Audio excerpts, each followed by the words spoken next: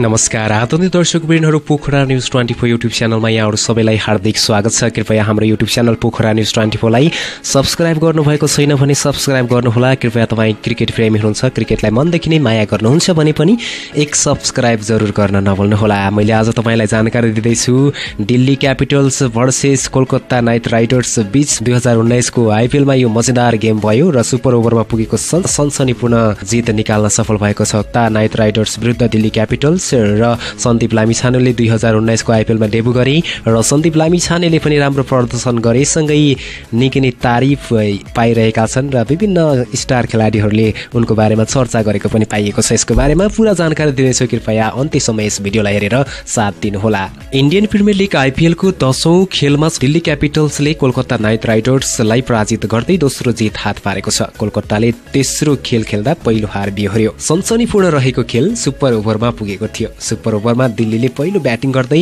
दिएको 11 रनको लक्ष्य पछ्याउने क्रममा कोलकाताले 1 विकेट गुमाएर 6 रन मात्रै बनाउन सक्यो। यसअघि कोलकाताले पहिले ब्याटिङ गर्दै 186 रनको लक्ष्य दिएको थियो भने जुन पछ्याउने क्रममा दिल्लीले 20 ओभरमा 6 विकेट गुमाएर 185 रन बनाउँदा खेल सुपर ओभरमा पुगेको थियो। कोलकाताले दिएको 186 रनको लक्ष्य पछ्याउने क्रममा दिल्लीले ओपनर शिखर धवनलाई चाँडै नै गुमाउन पुग्यो। 9 बलमा 2 चौका र 2 छक्काको मद्दतले 16 रन बनाएका शिखरलाई पीयूष चावलाले आउट गरिदिएका थिए। तेस्रो ओभरमा धवन आउट भएपछि अर्का ओपनर पृथ्वी शॉ र कप्तान श्रेयस अय्यरले दोस्रो विकेटको लागि 89 रनको साझेदारी गर्दै दिल्लीको योगफललाई बलियोसम्म पुर्याए र 100 को आँकडा पनि पार गराएका थिए। कप्तान श्रेयस अय्यरले आन्द्रे रसलको 12औं ओभरमा क्याच आउट भए। 32 बलमा अय्यरले 4 चौका र 2 छक्का प्रहार गर्न सफल भएका थिए भने दोस्रो विकेट गुमेपछि पृथ्वी शॉ र ऋषभ पन्तले दिल्लीको योगफल अघि बढाए। दुवैले तेस्रो विकेटको लागि 54 रनको साझेदारी गरे र दिल्लीलाई जित नजिक पुर्याए। ऋषभ 11 रन बनाएर कुलदीप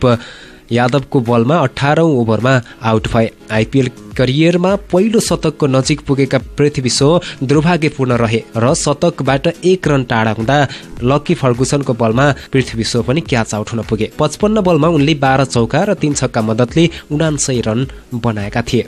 दिल्लीलाई अन्तिम ओभरमा जितको लागि 6 रन आवश्यक थियो र बोलिङ गर्दै थिए कुलदीप यादव। कुलदीपले आफ्नो अघिल्लो ओभरमा 3 रन दिएर 1 विकेट लिने क्रममा ऋषभ पन्तको विकेट लिएका थिए।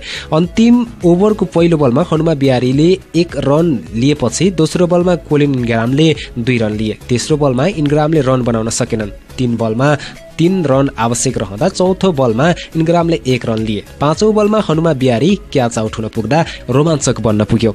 दिल्लीलाई अन्तिम बलमा जितको लागि 2 रन आवश्यक रह्यो। क्रिजमा रहेका इन्ग्रामले अन्तिम बलमा 1 रन पूरा गरे र 2 रन लिने चक्करमा उनी रन आउट हुन पुगे। खेल टाई भयो र सुपर ओभरमा पुग्यो। सुपर ओभरमा दिल्लीको लागि ब्याटिङ गर्न ऋषभ पन्त र कप्तान श्रेयस अय्यर आए। कोलकाताको लागि बोलिङमा प्रसिद्ध कृष्ण आए, जसले खेलमा 4 ओभर बोलिङ गर्दै 33 रन खर्चिएका थिए। पहिलो बलमा 1 रन ऋषभ पन्तले लिएका थिए। दोस्रो बलमा चौका श्रेयस अय्यरले, त्यस्तै गरी तेस्रो बलमा आउट श्रेयस अय्यर आउट भए र चौथो बलमा 2 रन ऋषभ पन्तले लिए भने 5औं बलमा 2 रन ऋषभ पन्तले लिए भने 6औं बलमा 1 रन ऋषभ पन्तले लिए। दिल्लीले दिएको 11 रनको लक्ष्य पछ्याउने क्रममा कोलकाताका कप्तान दिनेश कार्तिक र आन्द्रे रसल क्रिजमा आए। दिल्लीले कागिसो रबाडालाई बोलिङ गर्न पठायो।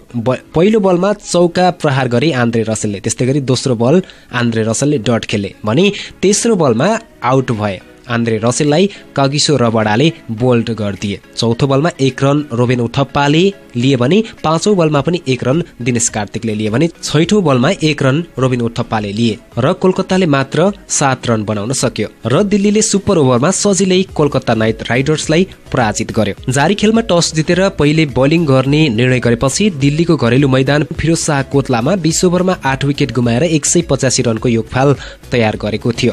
टस हारेर ब्याटिङ गरेको कोलकाताको सुरुवात राम्रो हुन सकेन। ओपनर निखिल नायक 7 रन तथा क्रिस लिन 20 रन बनाएर आउट भए भने रोबिन उथप्पाले पनि 11 रन मात्रै बनाउन सके। नीतिश राणा 1 रन तथा शुभमन गिल 4 रन मात्रै बनाएर आउट हुँदा कोलकाताले पहिलो 5 विकेट 61 रनमा गुमाइसकेको थियो। नायकलाई सन्दीप लामिछानेले चौथो ओभरमा एलबीडब्ल्यू धरापमा पारेका थिए भने हर्षल पटेलले उथप्पा नीतिश राणाको विकेट समेत लिएका थिए। 5 विकेट गुमिसकेपछि भने आन्द्रे रसेल र दिनेश कार्तिकले उत्कृष्ट साझेदारी गरेका थिए। 6औं विकेटको लागि आक्रामक रूपमा ब्याटिङ गर्ने क्रममा दुबैले 95 रनको साझेदारी पनि गरे। रसेल 18औं ओभरमा आउट हुनु अघि उनले मात्र 28 बलमा 6 छक्का र 4 चौका प्रहार गरे। यस क्रममा उनले सन्दीप लामिछानेले गरेको इनिङको 12औं ओभरमा लगातार 2 छक्का प्रहार पनि गरेका थिए। 23 बलमा अर्धशतक पूरा गरेका रसेललाई क्रिस मरिसले क्याच आउट गराएका थिए। रसेलको विकेटपछि अर्को किनारमा आक्रामक ब्याटिङ गरेका दिनेश कार्तिक पनि 50 रन बनाएर आउट भए, जसले 36 बलमा 5 चौका र 2 छक्का प्रहार गरेका थिए। इनिङको अन्तिममा पीयूष चावलाले 12 रन 5 बलमा र 1 छक्का र 1 चौका पनि उनले प्रहार गरेका थिए। त्यस्तै गरी कुलदीप यादवले 10 रन बनाएपछि कोलकाताले 20 ओभरमा 8 विकेट गुमाएर 185 रनको योगफल तयार पारेको थियो। दिल्लीको बलिङमा हर्षल पटेलले सर्वाधिक 2 विकेट लिन सफल भए भने उनले 4 ओभरमा 40 रन खर्चेर 2 विकेट लिएका हुन्। त्यस्तै गरी कगिसो रबडाले 4 ओभरमा 41 रन खर्चेर 1 विकेट लिए भने क्रिस मोरिसले 4 ओभरमा 35 रन खर्चेर 1 विकेट, अमित मिश्रले 4 ओभरमा 36 रन खर्चेर 1 विकेट र नेपाली लेग स्पिनर सन्दीप लामिछानेले 4 ओभरमा 29 रन खर्चेर 1 विकेट लिन सफल भएका थिए। समान 1-1 विकेट लिए पनि 5 बोलर मध्ये सन्दीप लामिछाने सबैभन्दा किफायती रहेका छन्। सन्दीप लामिछानेले राम्रो प्रदर्शन गरेका थिए। सिजनको पहिलो खेलमा सन्दीपले राम्रो बोलिङ गर्ने क्रममा 4 ओभरमा 29 रन खर्चेर 1 विकेट लिन सफल भए। यस क्रममा नेपाली लेग स्पिनर सन्दीप लामिछानेले 13 बल डट गराएका थिए। खेलको दोस्रो ओभरमा बोलिङ गरेको सन्दीप लामिछानेले सुरुवातमा उत्कृष्ट प्रदर्शन गर्न सके। सुरुवाती ओभरमा 1 रन मात्र खर्चेका थिए। त्यसपछि निखिल नायकले सन्दीपको 6वटै बलको सामना गरे, जसले लगातार 5 बलमा रन बनाउन सकेनन् भने 6औं बलमा 1 रन लिँदै मेडन ओभर टारेका थिए।